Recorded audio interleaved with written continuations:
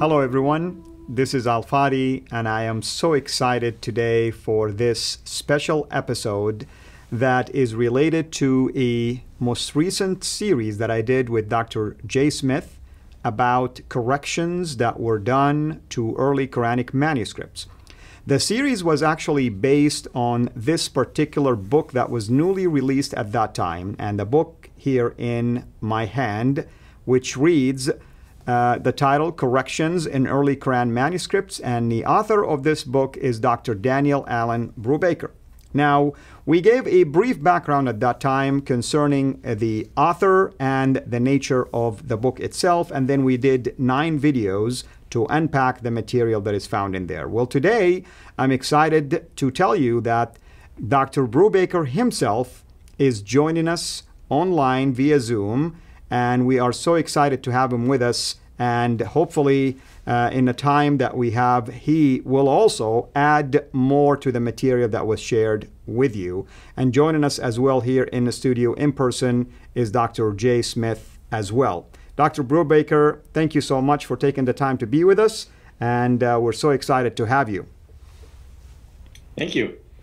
Thanks for the invitation, guys. Absolutely.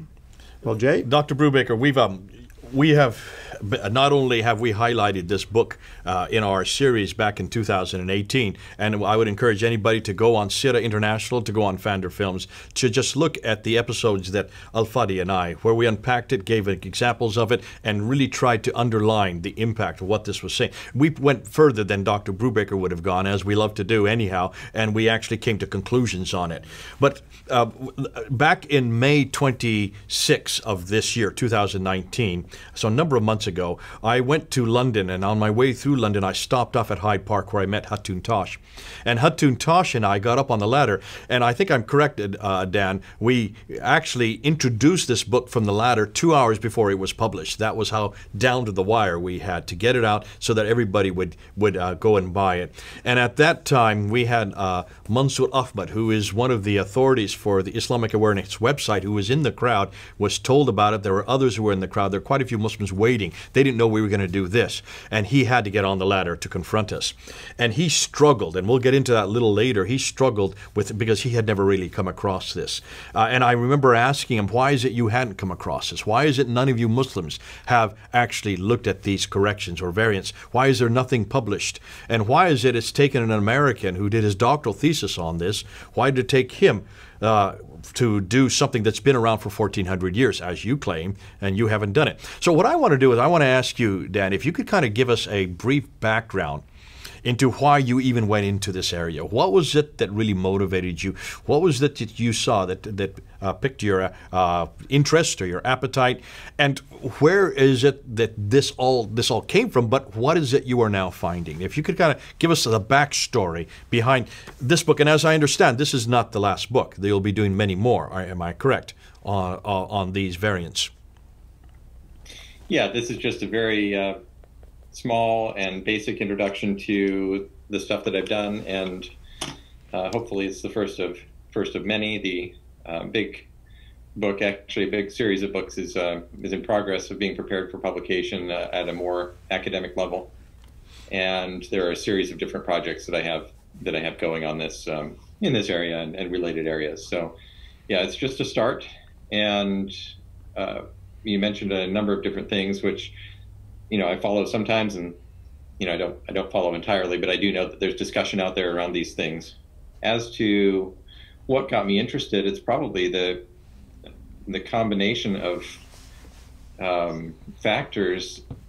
As I was doing my doctoral work in the general area of Islam, early history of Islam, of course I became aware of the sense about the Quran's transmission.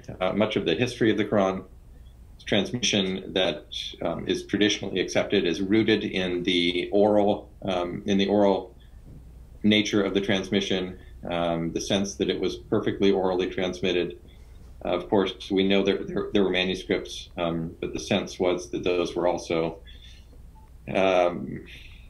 those would also reflect the perfect nature of the transmission orally, if indeed that was a true account. And so what got me really interested, and just backing it up a little bit further, is I had been interested for a long time in biblical textual criticism, archaeology, biblical manuscripts, and so forth.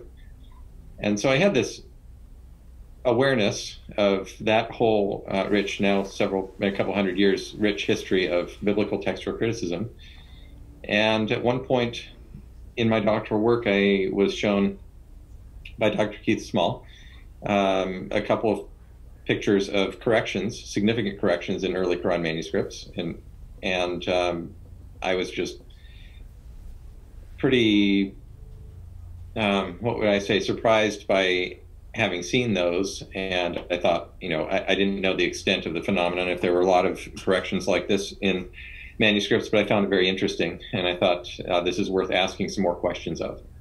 So in very brief, there's a lot more to it than that, but in brief, that was what captured my interest, and I started looking into it and started looking at manuscripts first in photographs that I was able to get hold of.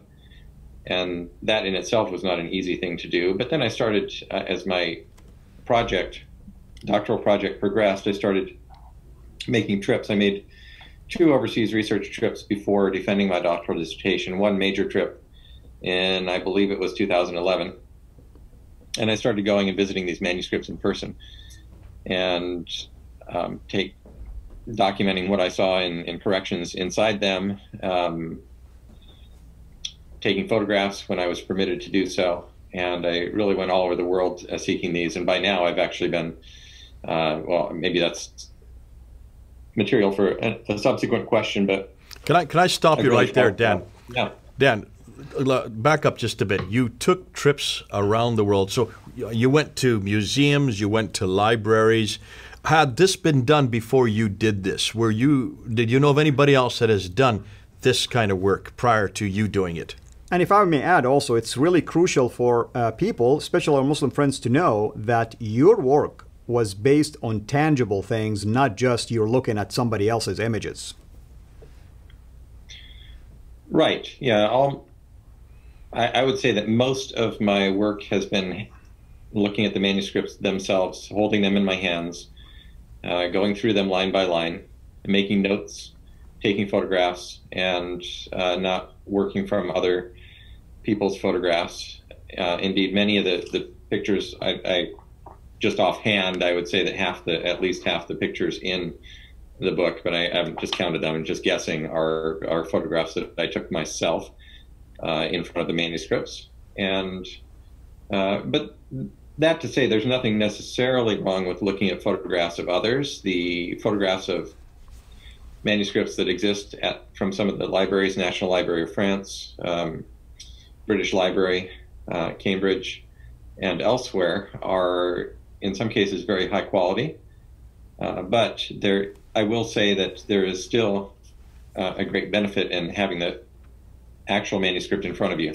Even a very high quality photograph, it can be hard to tell what's really going on the manuscript page when you're trying to judge whether a correction has taken place, or if perhaps something is shining through from the other side of the page, maybe some ink, a shadow of ink or something like that. So what I've done is, for example, if I have any question about something, when you have the manuscript in front of you, you can lift up the page and shine a light from the other side, and look very closely with a magnifying glass and see if there's erasure scratches on the page or things like that. And that's why it's really, really good to be able to see them in person. Back to my question again. Were there others that had done what you'd done before? Well, there have been others who have studied the manuscripts. I'm not aware of anyone else who has made a project of looking specifically and extensively at the corrections in the manuscripts as I've done. Because isn't this one of the major claims of Islam right there, of Muslims all over the world, that there have been no changes? There is the Quran we have today is the same that has always existed. The one that has always existed for 1,400 years is the same that would be on those eternal tablets. Isn't this the claim? At least it is on the ground. I don't know if this is an academic claim. Have you heard this claim before? Yeah, I have heard the claim, and I'm glad you brought it up, because I sort of have straddled two worlds in this book. by trying to communicate to a general audience, and I was criticized a little bit for it in a recent review of my book that came out, because in the academic world, of course, it's not extremely controversial that corrections would exist in the manuscripts, partly because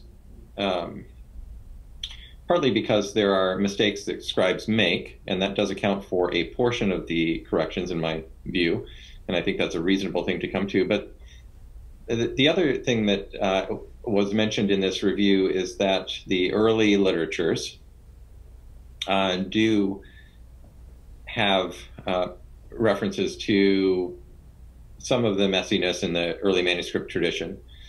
And so that's just not known, and it's not popularly talked about today. So when I deal with this popular opinion, it isn't as though that has always been the opinion about the Quran. And so that's an important aspect of this whole discussion that needs to be remembered, is that there's a when you're looking at this, you need to go all the way back through the history and look through the early sources, secondary sources, and so forth to really put together what's going on. Yeah. Okay, but I want to add something, Jay. As a former Muslim myself who grew up in Saudi, who speak Arabic and read the Quran and studied its original, basically, or primary sources, I can assure you that the idea that there were changes or corrections or differences was never ever brought up or even insinuated to us. So from that aspect, I can speak for the vast majority of Muslims myself. Yeah. Well, let me ask you, let's follow yeah. up on that. Why is that important for a Muslim? Why must the Quran not have been changed? Help me here, because we have no problem. We assume this with the Bible. We know that the Bible has been changed. We even warn the readers of where the changes are. Why is this such a difficulty for Muslims to accept? Well, I mean, the changes in the Bible is not the idea that a Muslim have, which is corruption. That's what they think when you talk about a change, or at least copyist errors and things like that. But we are very transparent about it. We have footnotes, we have documents and things like that. When it came to Islam, it's taboo to even think for a second that there has been anything that was tampered with. And I speak again as a former Muslim, someone who grew up with this mindset. To me, it would have been disturbing to think that I am believing in a book that is supposedly preserved in heaven, not just on earth, and somehow at the same time I am believing that it has even a single letter that has changed or moved from its place. So that's where it becomes crucial. So it confronts the whole notion of what the Quran is to a Muslim. It's the preservation and the basically the revelation of the Quran itself. Now, you mentioned two things, Dan. I wanted to pick you up on this from what he's saying right here. You mentioned the popular world and the academic world. The academic world, you're saying, this is not a problem. On the popular level, this is a huge problem. Can you help us with that? I don't know that it's not a problem in the academic world. It seems from some of the things, and again, I don't follow the discussion around my book as much as people might think that I do, but from what I've seen, the attempt it has been to suggest that every one of these changes is correcting a mere scribal error, human error in the manuscripts. And while I think that, as I mentioned already, while I think that is the case for some of them, I don't think it's the case for all of them, and I think it's clearly can't be the case for all of them. As to why that would be a problem, of course, delving into the belief system, which is not someplace that I go with my research. I understand that's something that you guys do, but of course, it would be jarring if you did believe something about the transmission of the text akin to what we just mentioned is the modern notion, and I think probably has been around for a while, because it doesn't really align with that, and it would be quite disturbing, I suppose, in that situation. Yep. And I'm really glad you mentioned that, Dr. Brubaker, and it's really, I speak to my audience right now and I tell them Dr. Brubaker's book intended for basically as a pure, transparent academic findings. In his book, nowhere does he mention my book refute this faith claim or that faith claim. His intent is not really to be used as an apologetic tool. Not at all. I mean, he's just laying out findings, and at the same time, it's based on his own dissertation and research, and more of this will be coming out. And it's people, basically like myself who have passion for defending the faith and at the same time doing critical assessment, that we look at these things with a different binocular, of course. So I want to make sure that Dr. Brubaker nowhere he endorsed anything, for instance, concerning the show that we did, or even suggesting that the book should be used for things like that. That's extremely important for us to clarify out there. Can I go one step further?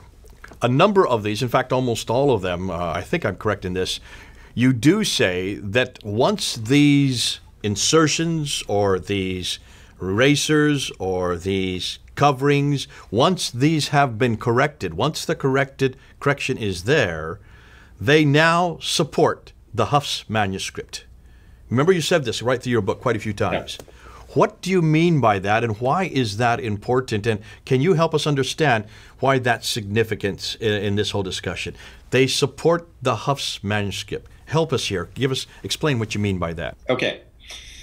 So I wanted to go back to what Al said a moment ago, and that was that, of course, I'm not setting out to do the sorts of things that you guys do, but I've also defended against criticisms from some fellow scholars about what you guys have done by saying that I think it's entirely appropriate and fair for anybody to take an academic's work and to talk about it, and to talk about the implications of it, and what are the effects on the ideas that underlie it. Obviously, the Quran is a book that affects the way more than 1 billion people in the world live their lives. And I mentioned this in my book a little bit. And so it is important to ask questions of it and to test it and so forth. And I think that's entirely appropriate. So that's all I was saying about that. I don't fault anybody for doing the sort of thing that you guys are doing. Appreciate that. Okay. So getting to the second question, did you want to say anything more, Jay, about that before I answer the question that you asked?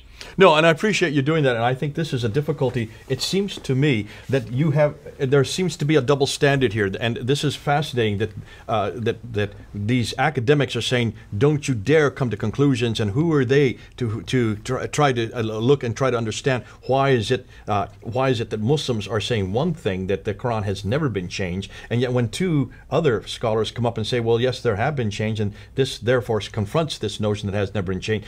If you were to say the same thing about the Bible, and I would suggest there have been lots of criticisms of the Bible, I don't hear anybody saying that we should not ask these questions of the Bible. And this has been asked for almost since the 1800s about the Bible. And I don't know anybody that would suggest that you should not take that to its logical conclusion and look at the ramifications of historical criticism and a very good redacted source criticism on the Bible. So there seems to be a double standard here. They get upset if we take these conclusions to its logical conclusion looking at the Quran, but they don't get upset when we do the same thing on the Bible. Yeah. Well, I think that when textual criticism began on the Bible, there were some points of discomfort with that. But as you correctly note, today people are not uncomfortable with textual criticism being done on the Bible. My view, and you guys know I'm a Christian, is that if something is true, it will stand up under scrutiny. That's right. And so I'm perfectly comfortable with pursuing evidence wherever it leads, and I think that's a very healthy way to go about life. So, Ari, let's go back to the second question, and that is, why is it that these corrections seem to create or seem to standardize the text to this reference Huffs that you keep bringing up with? Can you explain that to us? Well, the interesting thing to me is, well, I didn't go at this looking for any particular answer to that question, but what I have noticed is that most of the corrections wind up with a rasam, that is the skeletal text, that is in conformity at the point of the correction with the Huff's text. And by being in conformity with the Huff's text, I don't mean that it has the dots and the short vowels as the Hafs text has today, but that the skeletal text at the point of the correction aligns with the Hafs text. Now, in most cases, I can't see what was written underneath that correction, and so is it possible that what was first written there was also in alignment? Yeah, it is, but then that would be the question would be, why then was something erased and overwritten or otherwise corrected? And so the interesting thing to me is that, well, what does that tell me? Aside from the instances where there was just human error and it was corrected, and dealing with the other situations where I don't think it was human error, it seems to indicate a picture in which there was a certain degree of flexibility. I don't think it was great, but there was a certain degree of flexibility perceived in the mind of the scribe, whether they were copying from an earlier example or they were copying from their oral memory, or whatever the case may be. There was a perception at the time of production of some of these manuscripts that what was first written was, in fact, the correct text. And so what it looks like is that at some point in time, after the production of these manuscripts, they were made to conform more closely with, not entirely conform, because there still remain places in these manuscripts that are not quite in conformity with the Hafs text, but made to conform more closely with the Hafs text. So that looks like a pyramid that's moving closer toward conformity over time. That's a very oversimplified picture, but that's a general answer to what the picture looks like to me at this point. And there will be people who criticize me or challenge me on that, and it's based upon a different interpretation of the evidence. And I'm happy to consider all those things as well, because I'm not stuck on a particular interpretation. I'm just trying to convey what it looks like to me at this moment. Daniel, I would suggest if you see a eraser in a text, if you see a eraser of a few words sometimes, if you see of an insertion of an entire line, if you see in one case, we have one example that you've put up there where there are 8 different coverings on one page, and what remains now conforms with the Hafs text. I would suggest that there is a concerted effort to standardize the text. But here's the problem, and let me. You don't have to answer this question if you don't want to. We know that the Hafs text was only chosen for the city of Cairo in 1924, for the country of Egypt in 1936, and was only made worldwide as a standard for the whole world in 1985. That's only 34 years ago. What does that say, just off the top of your head, if indeed they're standardizing it to this text? This text is not even 100 years old. How could they then even standardize it in manuscripts that are disparate in many different countries, which would not have come under this rubric, would not even have been seen as the official text until 34 years ago? Yeah, I'm glad you asked that question, because I think it's important not to make too much of the modern. Well, Hafs on Asim is a reading tradition that goes much farther back than this past century. What you're talking about is the Cairo edition, which is now in the 1985 edition, has some other very slight improvements made to it as well. And there's a whole history of the printed. Of the print history of the modern Quran, but I would say it's too much to say that the fact that these conform to that version indicates a much more modern process toward conformity. That's not what I'm saying, but rather I had to choose something as a standard or as a point of comparison that was just going to be a uniform, universal point of comparison in my work. And so I chose the modern standard, which is Hafs on Asim, the Cairo printing, the Cairo edition. And it doesn't mean that I think that these corrections are pointing toward some future 1,000 years future edition, but just that they tend to go toward that skeletal text. The other thing that I'll say about that is we don't have a big enough data set, so we don't have,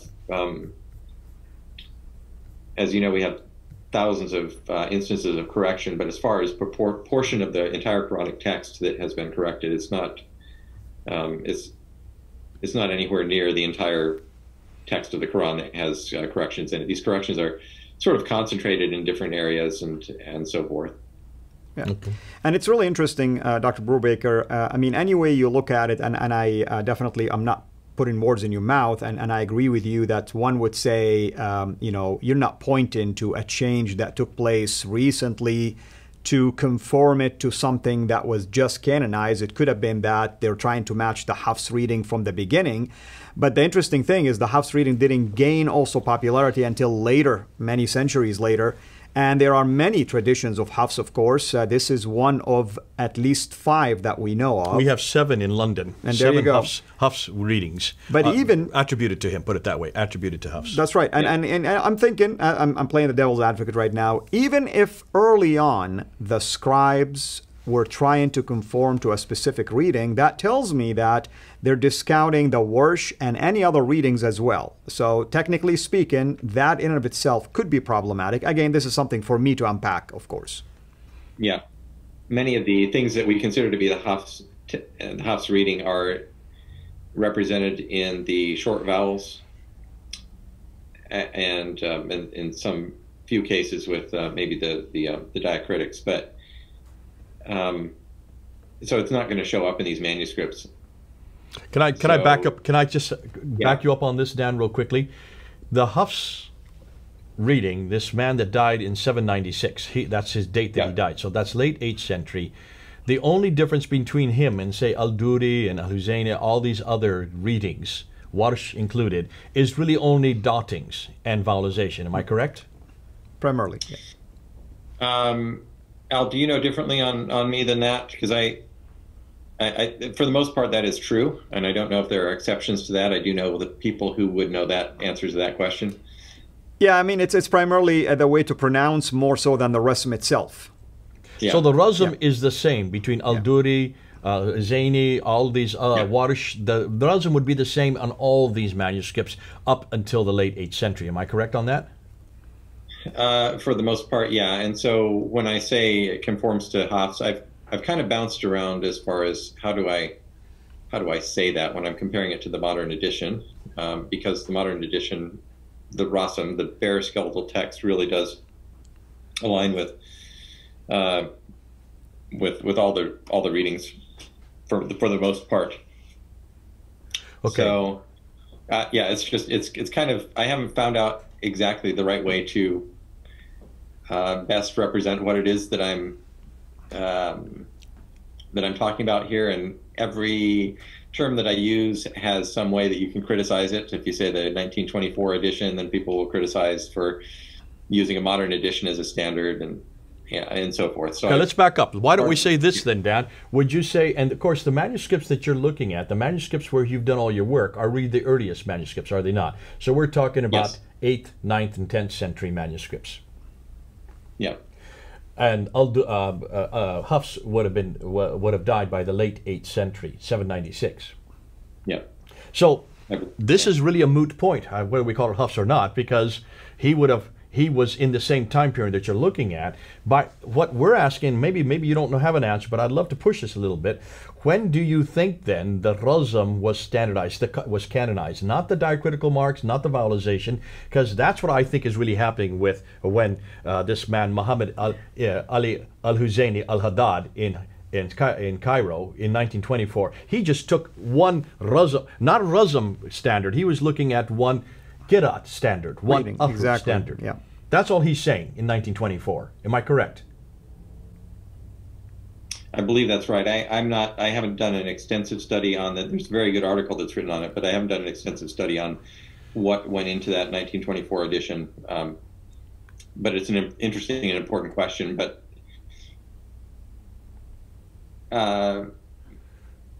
yeah, so going to your question about when everything was all set in place and standardized, I'm not actually prepared to answer that question at the moment. I am organizing the corrections according to the time period, according to the script style now, and I think that what I've done is really to try to gather as much data as I can, and so that patterns can start to emerge, and patterns are starting to emerge. but there's a lot of analysis yet to be done on those. Okay, Dan. Now you're picking my interest, because now really I think you're going to be doing something that nobody has done before in another area, and that is, let's ask when the first skeletal text, the first rasm, is complete. Do you think you'll ever come to? Well, you can't say that now because we just don't have a complete manuscript of the rasm yet. When do you think this will be, or this will happen? Because as you're going through all these variants, and these are skeletal variants, these are rasm variants, these are consonantal variants, you're going to come sooner or later to a manuscript that has the same rasm that we are using today. I hope you're going to find that at some point. Right. Yeah, that's a good question. That's a natural question. I will say that one of the other editions that I'm preparing at the moment, and that I presented a paper on in November in San Diego, is I found a manuscript that is probably first half of the 8th century that has been corrected in many places. It's actually featured in this book, but it's corrected in many places, but is remains variant, significantly variant in many other places. So I'm preparing an edition of that entire fragment, which is part of a larger manuscript. But it's very interesting because you here have something that's not a palimpsest, it's not a 7th century manuscript, and yet it is significantly variant. It's very interesting. Off the top of your head, and maybe this is something where we can now segue into what you are doing and then what you plan to do. Off the top of your head, before you get into that, well, actually, we do want to go ask you where you're heading to and what you think you will find, or what you're going to do for the future. Can you kind of help us there? Give us where you're going to be heading so we can follow with you, but also what you think you're going to find at the very end. What is the holy grail that you would like to finally be able to share with the world? That's a big open question. I want you to be prophetic, because then we're gonna remind you of this 20 years from now. We're gonna say, this is what you said in 2019. Let's see if you've made it in 2039. Remember, Right. we like to critique people, so that's what we do. You like to what? We like to critique people, so that's what we like to do for. Well, we like to critique ideas, but ideas come from people, so we're not criticizing you. And this is not critical. I would really like to know where you're going, because I'm excited by your work. You're the first to have done this. You're way ahead of everybody else. So we'd like to see where you think you're going to go in the next 20 years. Yeah, well, there are many, many more. I've looked at a lot of manuscripts, but there are many more. Many of which I know about that I've not yet been able to visit, and others that I know where there are manuscripts, but I'm not exactly sure. It's been really a process of discovery even where these manuscripts are located. So I have a lot more to look at, and other people I'm sure will start traveling and looking at these as well. I'm coming near to one major milestone, which is compiling these things together into a printed edition, but that will grow, I think, through multiple editions as I gather more material and put that in there, and then people can begin to work with this and take note of patterns and use it in their own research, substantiate or knock down their own theories and hypotheses and so forth. Where is this going to go as far as what conclusion will it come to? Well, I wouldn't be a very good scholar if I can imagine, but I'm not going to preset a conclusion to this. But I think in a very general sense, we're going to come to a picture that's a little bit more granular than the standard, than what's been commonly accepted. And that wouldn't be at all surprising. Of course, the past is complex, and we're going to be able to discern more of these complexities as people look more carefully at these objects. Well, I think you're already coming to that conclusion. From this book that you have here, it seems like this is the first step towards that. And listen, we want to encourage you both, Al-Fadi and I. You've been a great brother. You've been a great friend. You've been a great scholar. We've admired you. We've known you for a number of years. We like to see where you're going. You're a very humble man. You don't like to preach your own, blow your own trumpet. So we're going to blow your trumpet for you, because I think you need to have more people supporting you. I think you need to have many more people reading this book. And anybody, those of you who are watching, go and buy it. It's on Amazon.com. Am I correct? It is, and thank you for reminding me. But the price has gone down today. $23 now. No, it's actually at $12.50 through the end of the year. So are you That's serious? wonderful. Go get it. This is the time to get it. Yeah. It's 1/3 the price till the end of the year. That means they have till December 31st to get it at that price. At the moment, yeah. And so I think that I just wanted to get that out to more people, and especially at this time of the year, it's a nice time if anybody was waiting to get it. I know the price has been steep. I apologize for that. But yeah. You didn't have any control over that, though, did you? Sorry? You don't have control over the price, do you? I do, but there are also costs involved with it. So the color edition, unfortunately, is quite a bit more expensive to produce. So that remains at the other price. Okay. So. That's wonderful. That's wonderful. Listen, this has been fun talking with you. This has been excellent having you on board. We love to just pick your mind. You've got such a bright mind. You're able to do so much more than I can do. Al-Fadi is coming up to your level because he is doing similar type of area. You guys, Al-Fadi and you are unique in the world. I'm just glad we have men like you who are dedicated to unpacking difficult material. This is, you're the first to do it. Keith Small was your precursor to you, got you interested in it. We know Keith Small, we miss him. He has been a great man aboard with us. We want to make sure that we continue to come back and have more interviews with you as you introduce new books. We want to make sure that we also get those books and read them, and that many others read it. It's very readable, this book here. It's made for the layman, isn't it? It's made for people like you and me. It's also made for the scholar because it has both all the reference forms and all the Arabics, but in some ways you don't even have to know Arabic to understand what you have introduced here. That's right. So God bless you, Dan, for what you've done. Amen. May you have many are yours, and may we see many more books coming from your pen. We really hope and pray that the people who have watched the series, and also, maybe we encourage you to buy the book. You heard, the price is going down, and this is a smoking deal, actually, in my estimation, and the book is worth it. That you will find this book to be a very helpful resource to you. If you're a Muslim, we want you to really look at it with an open mind. There is nothing in here that is pointed at you. It's mainly laying out facts. And if you are someone who is working with Muslims, we hope that this is one of those great tools that you can benefit from. And hopefully even our video series would help you unpack the book if you don't have the time, let's say, to read it, even though it's a very simple read. Actually, I read the whole thing one time when I was flying, so that tells you how easy it was just to go through it. Obviously, there's a lot of stuff in there, but you can definitely go through it. So thank you again. Join us next time as we continue our discussion in relationship to early Quranic manuscripts. And I can assure you that the work of Dr. Brubaker will be, a cornerstone to those kind of discussions.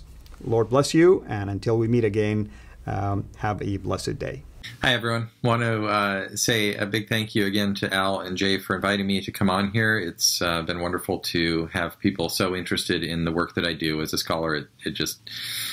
It's a wonderful situation to have people care about the subject of your research. And unfortunately, it's not a situation that every scholar gets to enjoy. So I do enjoy it. I do enjoy your interest.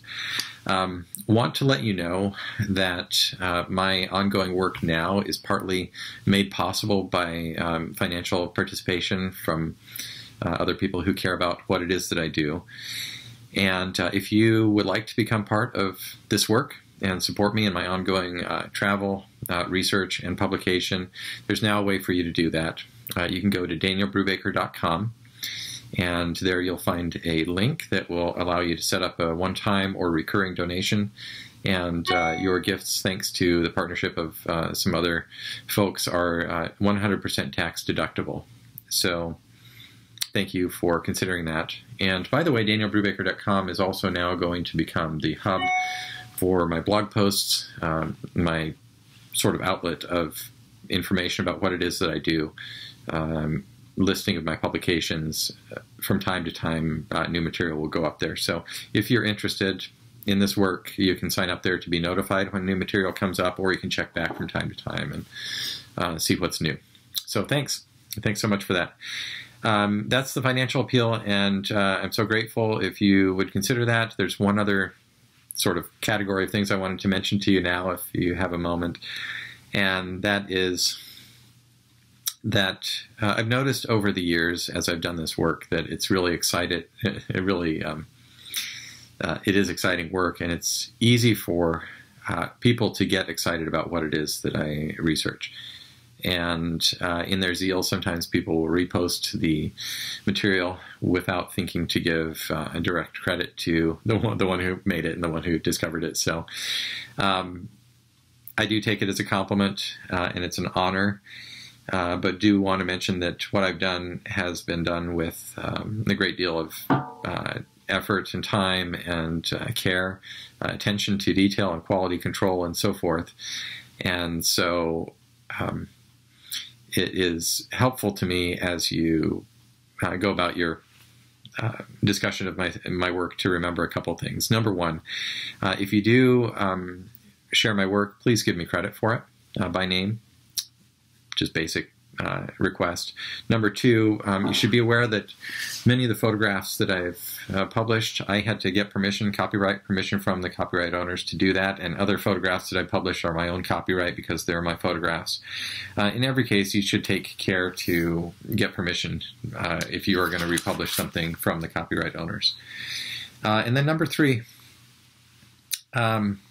if you do happen to come across material online or elsewhere that you think is mine but that doesn't have credit to me, if you would be so kind as to help me out by leaving a comment at danielbrubaker.com. It's not because I want to be hard on anybody or anything like that. It's just helpful to me to be able to contact those folks because I don't always really pay that much attention to things, but it's helpful to me to know, have sort of a heads up so I can contact them and let them know how to appropriately credit me. Or if it's one of my colleagues, I can let them know how to credit my colleague as well. So that's about it. We're about 5 years post doctorate for me. It's an exciting time. I know it took a long time for me to get my first little book out, but there is more coming. So it's going to be an exciting time the next couple of years. And thank you for your interest. I hope it'll be an interesting time for you. And I do look forward to publishing more and getting more into your hands for those of you who are interested. Thank you again to Al and Jay for inviting me on, and wish you all the best, and thanks again. Talk to you soon. Bye.